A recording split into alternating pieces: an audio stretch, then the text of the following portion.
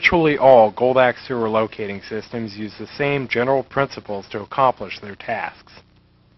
In a typical application, a transmitter is inserted into the sewer line from some access point, such as a commode or a sewer cleanout. Once the transmitter is positioned in the place of interest, a receiver is used to scan for its location from above ground. The receiver can surmise the exact location, depth, and direction of the sewer line. In order to understand how the receiver is able to do this, it is important to first understand how the transmitter works. In general, a sewer transmitter sends a signal pattern that aligns with its direction. The transmitter's direction is considered to be along the lengthwise axis of the transmitter. When activated in the sewer line, the transmitter creates 4 points of reference around itself, positioned as shown here. These reference locations are called nulls, or dead spots, for reasons that will become obvious later. Notice that these nulls appear in 2 pairs, one pair directly in line with the transmitter, and the other pair directly straddling the sides of the transmitter. The nulls straddling the sides of the transmitter are called side nulls. The nulls that are in line with the transmitter are called end nulls. If a line is drawn through the side nulls, line A, and a second line is drawn through the end nulls, line B, then the transmitter itself is located at the intersection of these 2 lines. Line B always will align with the direction of the transmitter. Since the direction of the transmitter will often match the direction of the sewer line that contains it, line B will almost always align with the direction of the underground sewer line as well. The transmitter also creates another pair of reference nulls called depth nulls.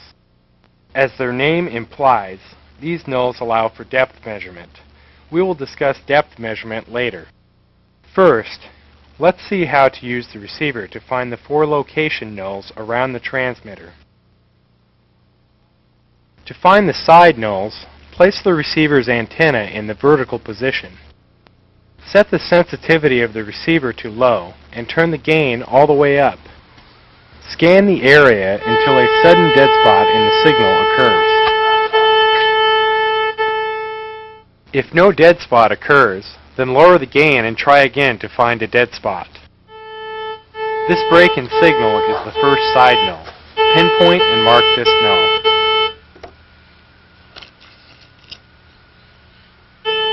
To find the other side null, walk a roughly circular path away from the first mark.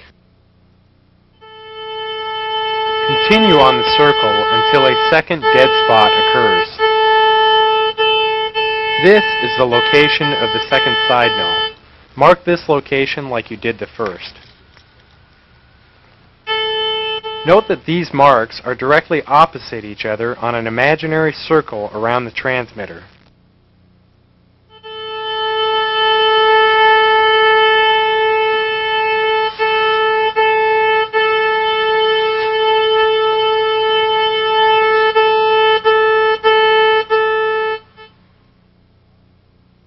Draw line A through these 2 marks.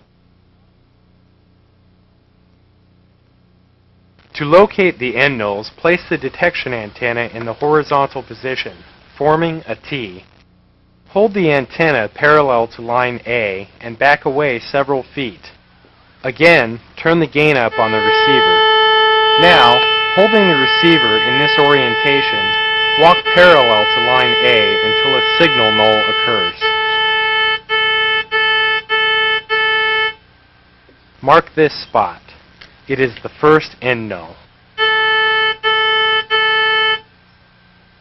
To find the other end null, repeat this procedure on the other side of line A.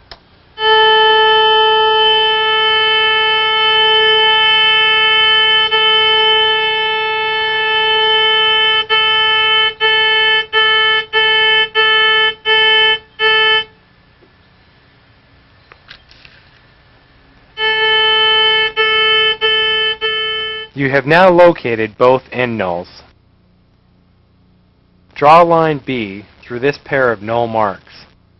The transmitter is located at the center of the cross formed by line A and line B.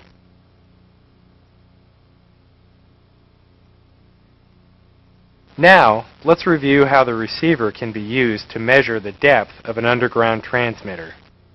Although the transmitter in this tutorial is not buried, the proper conditions of a buried transmitter have been simulated for the sake of this demonstration. The depth nulls must be found in order to determine the depth of the transmitter. To find the first depth null, hold the horizontal detection antenna directly above the location mark and aligned with line B. With the sensitivity of the receiver on low, turn the gain of the receiver all the way up. Now, slide the receiver to one side of the location mark and along line B. When a dead spot occurs, pinpoint and mark this location. This is the first depth null. To locate the second depth null, repeat this procedure on the opposite side of the location mark.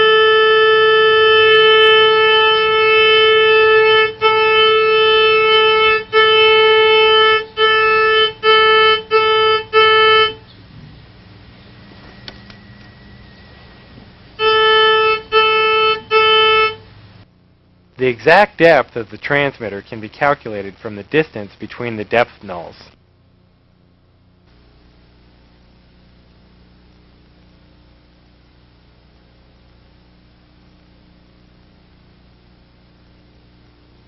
Once you have measured this distance, use the depth calculator to relate the surface distance to the transmitter depth.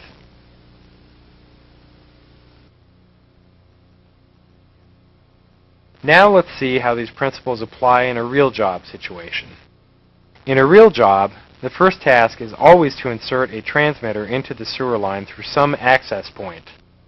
First, let's examine how a flusher transmitter is used to gain access to the sewer line through a commode. Assemble the flusher transmitter as follows. Place the small button cell battery into the battery clip, facing the button contact of the battery away from the body of the transmitter. With the battery securely positioned, place the transmitter into the nylon bulb and screw on the cap with your fingers. Tighten the seal of the cap with a washer or a coin. Tie a nylon retrieval line securely to the watertight bulb through the eyelet in the end of the bulb. The flusher is now ready to send down the sewer line. Before flushing the transmitter through the commode, it is often helpful to wrap the bulb in toilet paper. The toilet paper helps to carry the transmitter down into the line.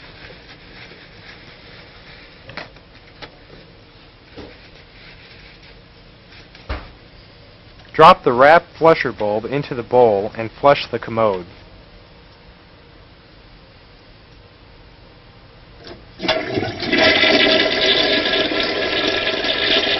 As the bulb travels into the sewer, gently feed the nylon retrieval line into the bowl. You may have to flush the commode several times to cause the transmitter to travel to the desired location in the sewer line. Later, when the locating job is complete, retrieve the flusher transmitter by pulling on the nylon cord. Avoid pulling the nylon line too hard, lest you break the line and lose the transmitter. Instead, if the transmitter appears to be stuck in the sewer line, flush the commode. This will allow you to float the bulb past the obstacle.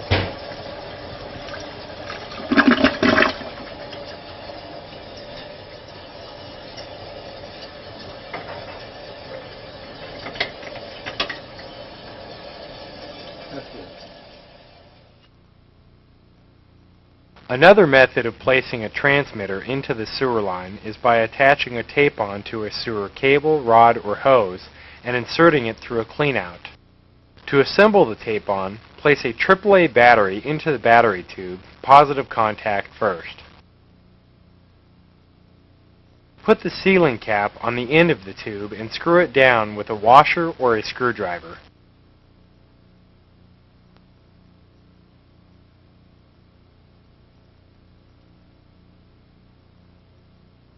Place the assembled transmitter on the sewer cable a few feet back from the end of the cable. Begin securing it to the cable with electrical tape, wrapping several layers around the transmitter and the cable together.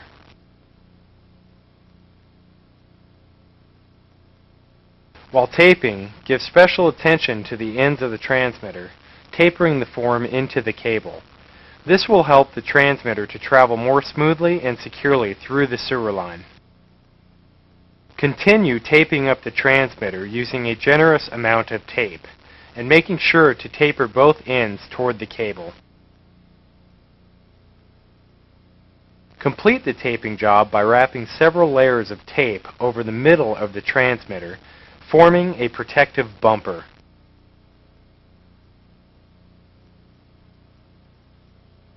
The tape-on is now ready to send into the sewer line. Feed the transmitter into the cleanout with the cable until the desired location is reached.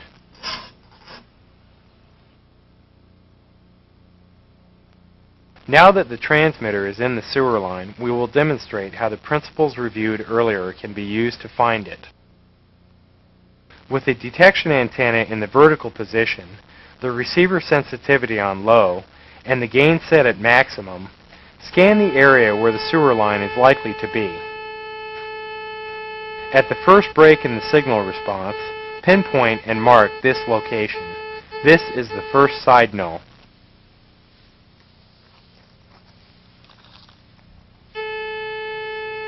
Walk a circular pattern to search for the second side null.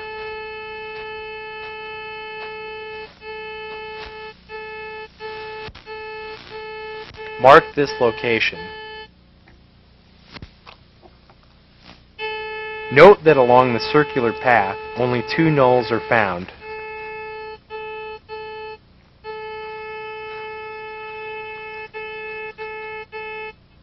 Now, draw line A through the two marks.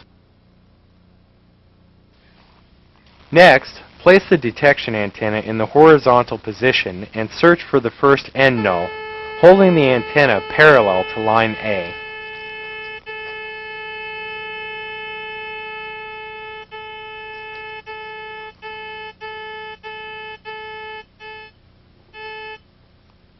Mark the location of the null, and repeat this procedure on the opposite side of line A to find the second end null.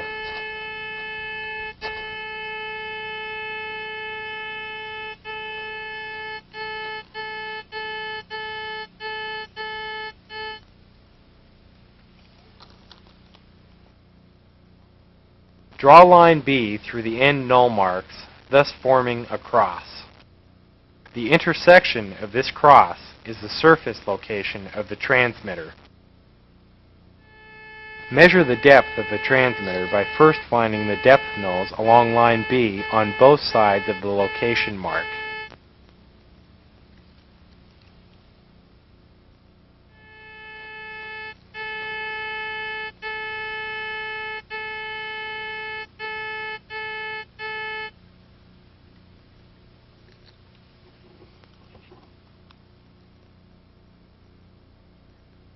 Measure the distance between the depth null marks and use the depth calculator to relate the surface distance to the actual transmitter depth.